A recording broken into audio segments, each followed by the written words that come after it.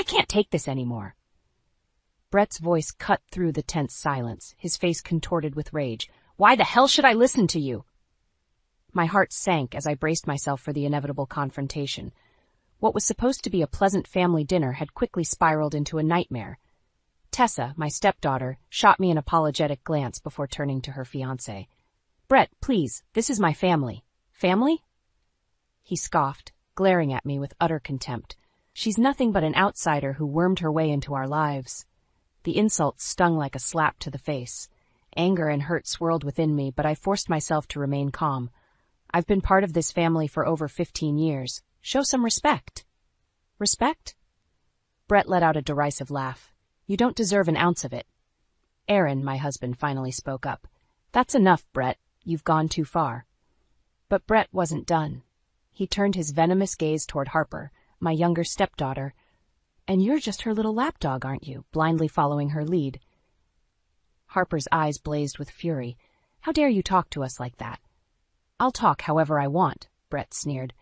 This is my family now, and I won't have some stepmother and her pet trying to control us. That was the final straw. I slammed my fist on the table, causing the dishes to rattle. Get out of my house, you ungrateful bastard.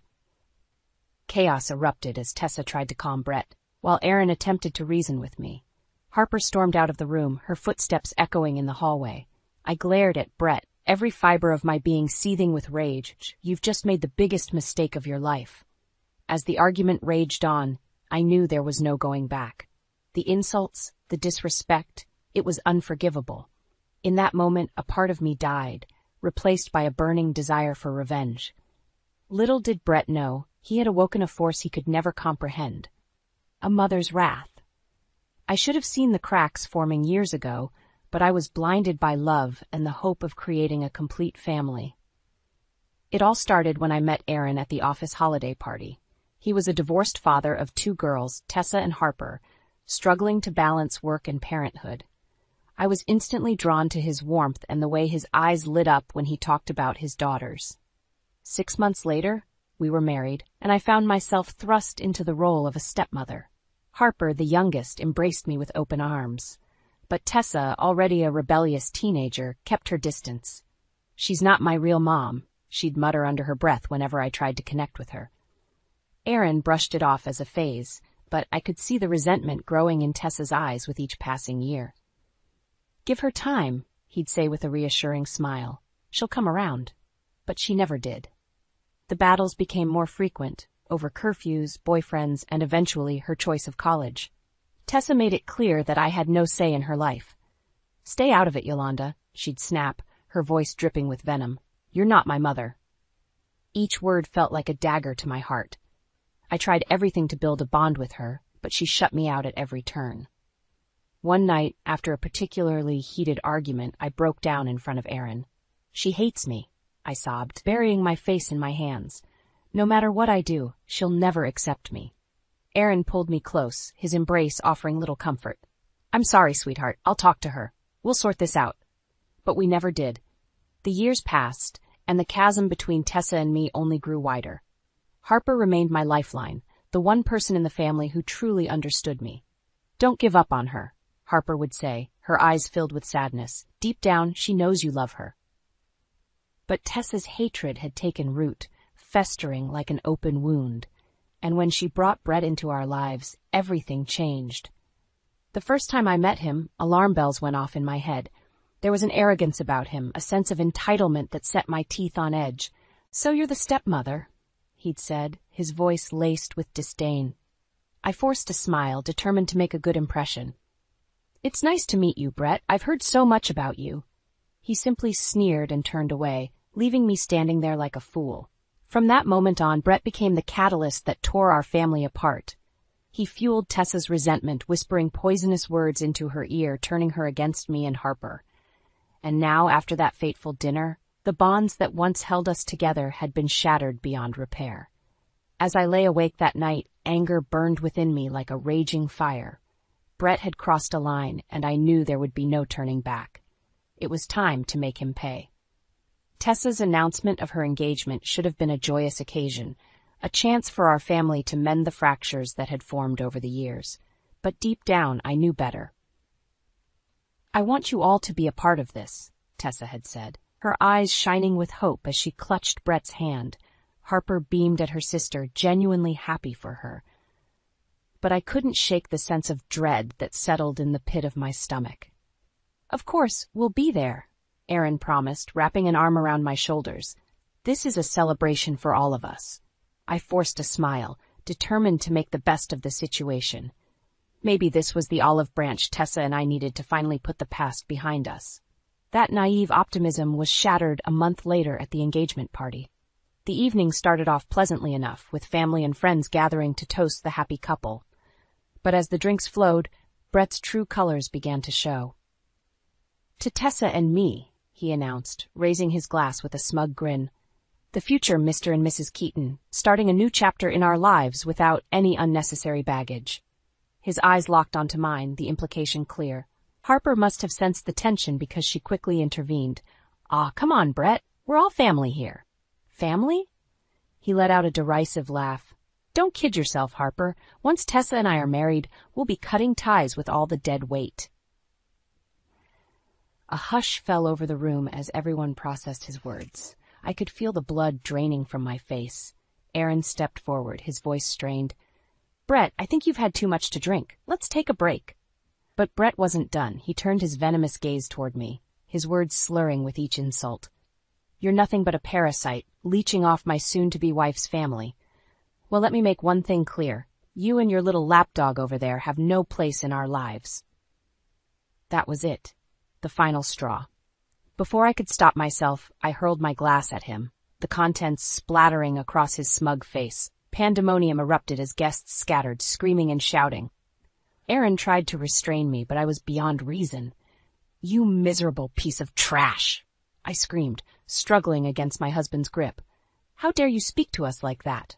Harper rushed to my side, her eyes blazing with fury. Let's get out of here, she hissed, grabbing my arm.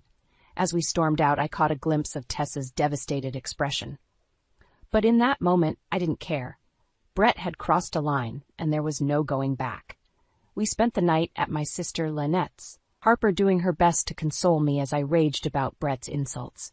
He's a monster, I spat, pacing back and forth, and Tessa is too blind to see it. Lynette watched us with a pensive expression, her gaze filled with concern. You know what you have to do, right? I froze, meeting her eyes. A silent understanding passed between us. It was time to fight fire with fire, and Brett was about to get burned. In the days following the disastrous engagement party, a dark cloud of anger and resentment hung over me. Brett's vicious words echoed in my mind, fueling the flames of revenge that burned within. Aaron tried to reason with me, but his pleas fell on deaf ears. Sweetheart, think about what you're doing. This isn't the way to handle things. I whirled on him, my eyes blazing. And what would you have me do? Sit back and let that bastard disrespect us like that? He recoiled at the venom in my voice, but I was past the point of caring. Brett had awoken a fury in me that could not be extinguished. Harper remained my steadfast ally, her unwavering support a lifeline in the storm. Don't listen to Dad, she said, squeezing my hand. We'll make Brett pay for what he did. Her words were like balm to my wounded soul. At least someone understood the depths of my pain. It was then that Lynette dropped a bombshell. She had connections that could expose the skeletons in Brett's closet. The guy's been cooking the books at his company for years, she revealed, her voice low and conspiratorial. Embezzlement, fraud, you name it. A wicked grin spread across my face. Perfect. It's time we brought that scumbag down a few pegs. Harper's eyes widened, but she didn't protest. Instead, a matching grin tugged at her lips. Over the next few weeks, Lynette fed us information about Brett's shady business dealings. The more we uncovered, the more my hatred for him grew. Aaron, oblivious to our machinations, continued his efforts to reconcile. Tessa's devastated, he'd say, his brow furrowed with worry. She needs her family right now. I scoffed at his words. She made her choice when she decided to marry that piece of trash. Don't expect me to feel sorry for her. The rift between us deepened, with Aaron growing increasingly frustrated with my stubbornness. But I didn't care. My sole focus was on making Brett pay. As the wedding date loomed closer, the tension in our household became palpable. Tessa's phone calls grew more desperate. He's pleading with us to attend the ceremony and support her. "Please, Mom," she'd beg, her voice thick with tears. "I need you there." The use of that word, Mom, sent a pang through my heart, but the wound Brett had inflicted was too raw, the betrayal too deep. "I'm sorry, Tessa," I'd reply, my voice devoid of emotion. "But I can't be there for you this time." Harper remained steadfastly by my side, her loyalty unwavering. "Don't let her guilt you," she'd say, wrapping an arm around my shoulders. "We're in this together." And together we would strike, unleashing a storm of retribution that would leave Brett's world in ruins.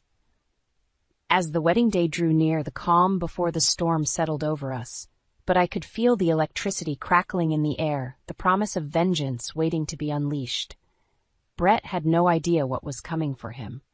The days ticked by with agonizing slowness as Tessa's wedding drew near. Each time the phone rang, I steeled myself for another round of pleading and guilt-tripping. "Mom, please," Tessa would beg, her voice thick with desperation. "I need you there. It wouldn't be the same without you." I could hear the tears in her words, but my resolve remained unshaken. "I'm sorry, Tessa, but you made your choice when you decided to marry that monster." Harper would squeeze my hand, a silent show of support as I delivered those harsh words. She understood the depths of my pain, the utter betrayal I felt at Brett's hands. Aaron, ever the peacemaker, tried in vain to reason with me. "Sweetheart, this is tearing our family apart. Can't you see how much this is hurting Tessa?" I rounded on him, my eyes blazing with fury. "And what about how much Brett has hurt us? Don't you dare try to make me feel guilty for standing up to that piece of trash." He recoiled at the venom in my voice, utterly helpless in the face of my wrath. Lynette, bless her soul, remained my steadfast ally. "Don't let them get to you," she'd say, her voice low and conspiratorial. "We've got the goods on Brett, and it's time to make him pay." With her help, we compiled a dossier of evidence, financial records, emails, and witness testimonies that painted a damning picture of Brett's illegal activities. Embezzlement, fraud, insider trading, the list went on and on. As the wedding day drew closer, a sense of grim satisfaction settled over me. The storm was gathering, and Brett had no idea what was about to hit him. The night before the ceremony, I sat alone in the darkness, clutching the damning evidence in my hands. Memories of Brett's insults, his utter disrespect, flooded my mind, stoking the flames of vengeance that burned within. This wasn't just about teaching him a lesson. It was about protecting Harper, ensuring that she never had to endure the pain and rejection I had suffered at his hands. A soft knock at the door pulled me from my thoughts. Harper slipped into the room, her eyes shining with determination. "It's time," she said, her voice barely above a whisper. I nodded, rising to my feet. Together we marched into the night, the weight of our mission heavy on our shoulders. As the first rays of dawn peeked over the horizon, the authorities were already in motion, armed with the evidence we had provided. Brett's world was about to come crashing down around him. The morning of Tessa's wedding dawned bright and clear, a cruel mockery of the storm that was about to be unleashed. Harper and I arrived at the venue early, slipping into the back of the ceremony hall like two silent wraiths. We kept our distance, watching from the shadows as the guests began to arrive. Aaron tried to approach us, his face etched with worry and confusion. "Delia, Harper, what's going on? Why are you hiding back here?"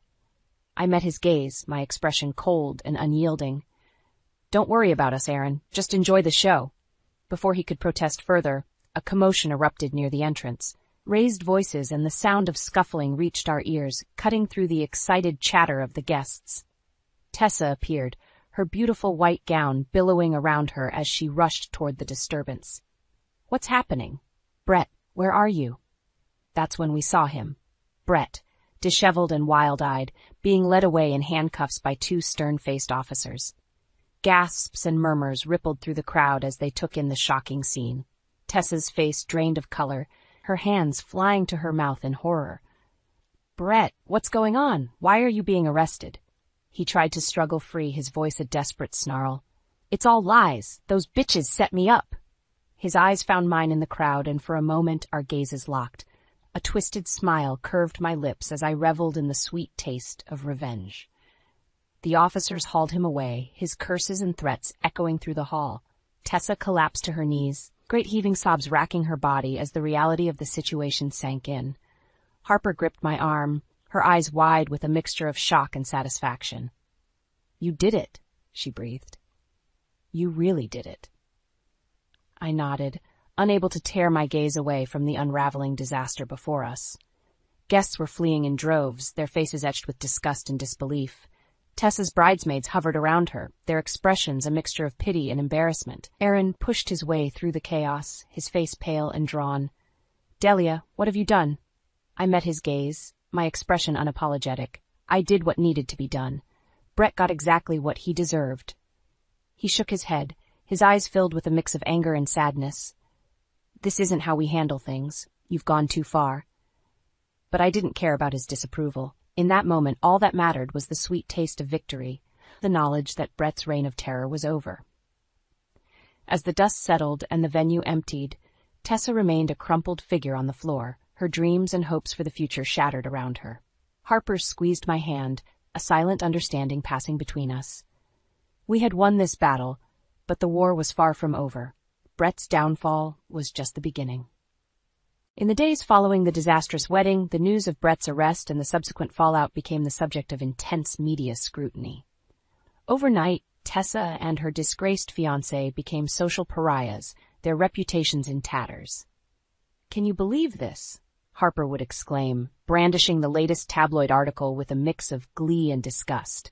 "They're calling him the embezzling ex-fiancé." I couldn't help but revel in Brett's public humiliation, a sense of grim satisfaction washing over me each time his name was dragged through the mud. Tessa, for her part, remained holed up in her apartment, refusing to answer calls or face the world. Aaron tried desperately to reach out to her, but his efforts were met with stony silence. "She's devastated," he confided in me, his eyes filled with a mix of pity and frustration. "I don't know how to help her through this." I scoffed at his words, my contempt for Tessa's wallowing evident. She made her bed when she chose that scumbag over her own family. Don't expect me to feel sorry for her. As the weeks dragged on, the consequences of Brett's actions rippled outward, affecting those closest to him. Business partners severed ties, friends distanced themselves, and his once promising career lay in ruins. It was during this time that I finally confronted him face to face. Harper and I had made a habit of staking out his apartment, reveling in the schadenfreude of watching him slink home each night, a shell of his former arrogant self. One evening as he emerged from the building, his shoulders hunched and his eyes downcast, I couldn't resist the opportunity. Well, if it isn't the disgraced ex-fiancé himself," I called out, my voice dripping with disdain. He whipped around, his eyes widening in recognition and fury. "You," he spat, his hands curling into fists. "You did this to me, you crazy bitch." Harper moved to intervene, but I held up a hand silencing her. This was my moment, and I intended to savor it. "No, Brett," I said, my voice laced with venom. "You did this to yourself. All I did was expose the truth about the kind of lying, cheating scumbag you really are." His face contorted with rage, and for a moment I thought he might strike me. But Harper's presence seemed to give him pause, and he settled for hurling insults instead. "You're going to pay for this," he snarled. "Mark my words, you and your little brat are going to regret the day you crossed me." I threw back my head and laughed, the sound harsh and mocking.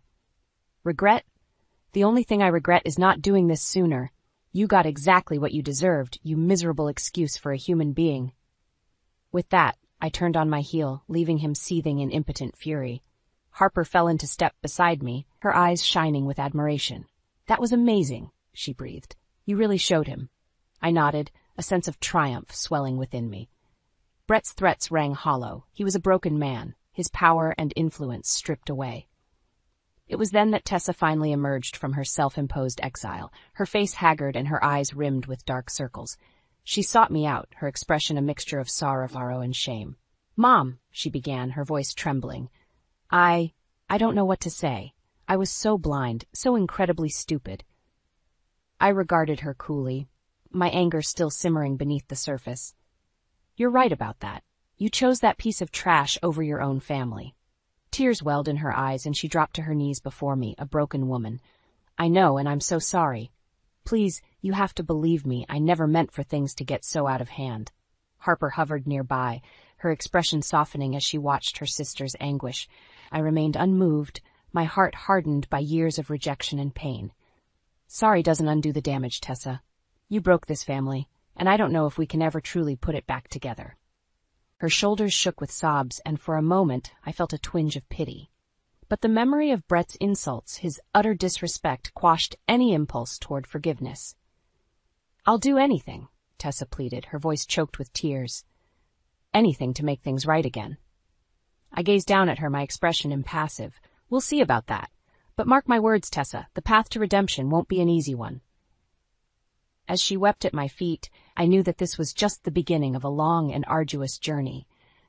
But for the first time in years, I felt a glimmer of hope that our family might one day be whole again.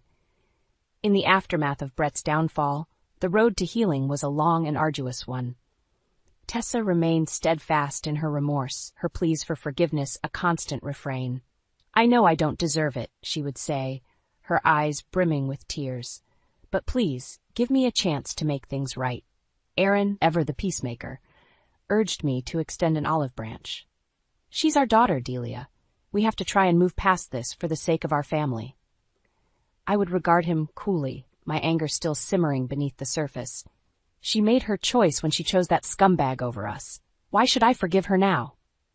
Harper, caught in the middle, tried her best to mediate.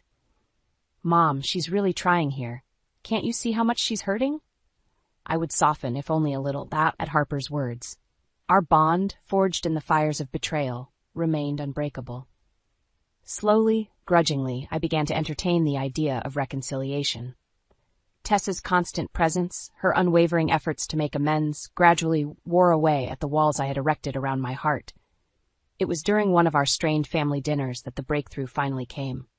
I know I can never undo the pain I've caused, Tessa said, her voice trembling with emotion.